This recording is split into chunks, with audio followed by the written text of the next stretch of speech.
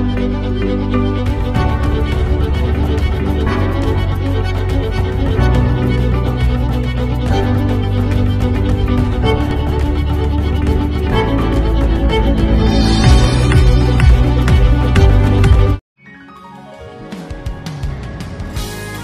everyone, my name is Odusina. I'm a child of God.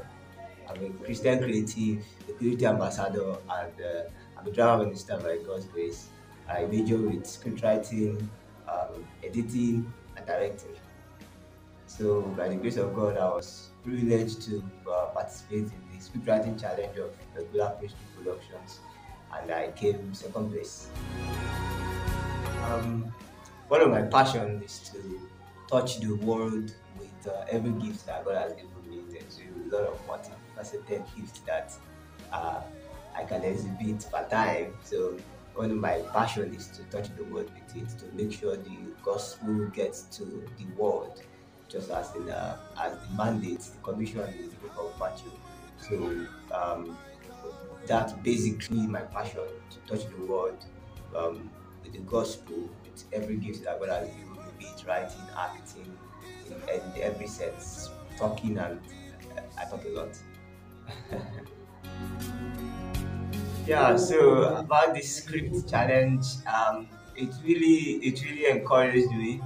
It really brought me out of the shell because I've been in this writing stuff for a while. Let's say 2 years or 3 years, but I don't really write anything out. So it's just I write for my church. So, but I saw this script writer challenge early this year. I saw it this year, so it was already. I thought it was even over. So I was like, oh, so I sent it to some of my friends to take it up that I know they were writing scripts. So, but I didn't understand myself to write it. But I just felt like, okay, wait, let's even try it out. Let's see what's going on.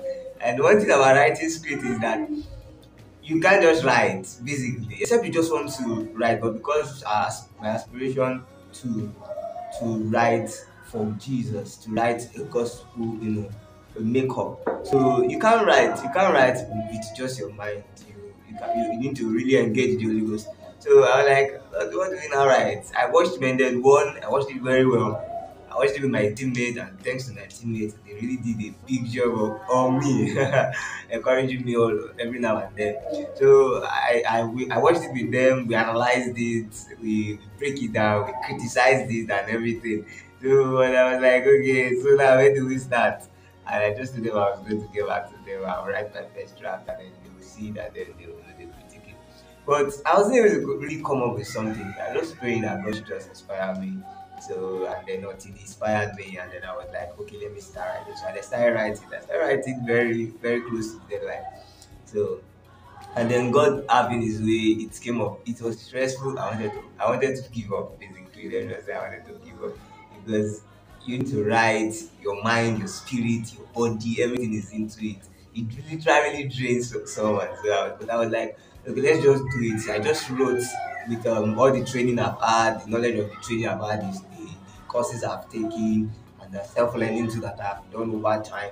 So I just imputed all of those things into it to shape in the structure and everything. And then, I literally submitted my first draft, and I was like, okay, I just told my teammates that I submitted though. It's like they didn't even read it because it was already the deadline date. I just submitted it, and then to God be the glory. I came out second place in between my bosses, first position and the third position. I was like, wow, this is serious. So I thank God for this. It's really an encouragement for me myself because it's making me it's telling me that I should come out of my shell.